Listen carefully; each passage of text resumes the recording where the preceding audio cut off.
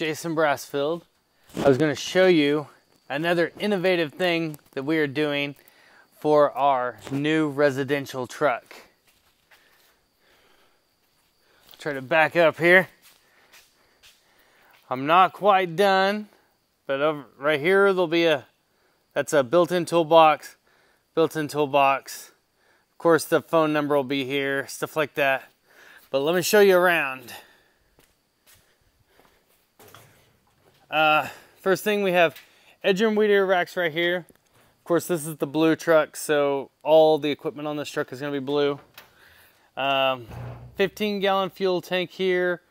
This cheesy hose that it came with is going to change.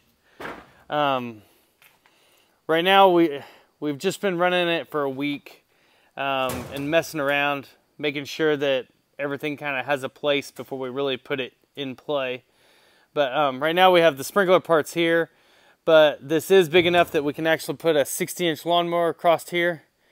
And you can see we added a shovel rack here. Typically 2 push mowers go right here, and you can still fit the 60, or right now this is a 36 that's on here. This is where the extra handheld blower are going to go, possibly the hedge trimmers. And then we have this as kind of like our, we don't quite have the handles working yet, but we're going to keep the backpack blower here, 2-stroke cannon here, since that out there is 4-stroke, weed eater string, and right now this is where we're going to grab our backup weed eater. So this, we also did a trial run last week with a Ditch Witch mini skid on it, and it was able to drive up the gate and without any hitches. As you can see, there also is no spring assist on the gate because we went with